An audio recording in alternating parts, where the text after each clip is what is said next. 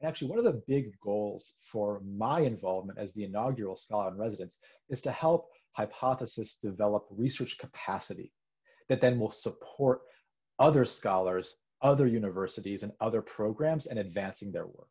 This is very much a collaboration that is allowing hypothesis as an organization to now not only be, I think, really the vanguard technology that is enabling student learning with social annotation, but to be the vanguard organization that is pushing the field forward, the field of research about how social annotation in a variety of forms and in a variety of learning environments can support students and educators and institutions.